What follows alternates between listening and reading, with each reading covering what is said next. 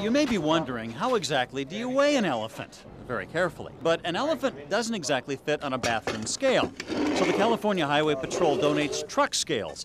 In this case, they're trucks with trunks and toenails. Good, steady, good, steady. Good girls. A front foot on one scale, a back foot on the other, and Debbie here weighs in at 7,200 pounds. That's 200 more than her last weigh-in 2 years ago. She's still a teenager, so she still has some growing to do. Elephant keepers got concerned back in 1990 that the elephants might be putting on too much weight, so they started a regimen of exercise and diet, just like a lot of humans. Weigh-in time again? Tembo is a model of consistency. 8,900 pounds 2 years ago, 8,900 pounds today. All right, Smitty, move up, trunk up. Smithy, a 27-year-old Asian elephant, picked up 100 pounds. But it's all muscle. It's not a Jenny Craig diet, it's more of a Richard Simmons diet.